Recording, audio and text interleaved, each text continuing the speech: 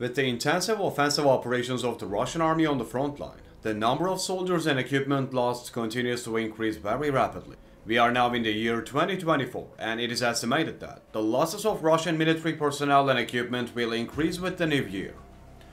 Russia has lost 380,600 military personnel since it began its occupation of Ukraine on Putin's orders. The Ukrainian army continues offensive and defense operations at all points of the front line.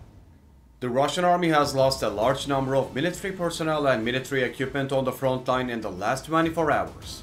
The number of personnel and equipment losses we are reporting to you is updated daily and confirmed by official sources.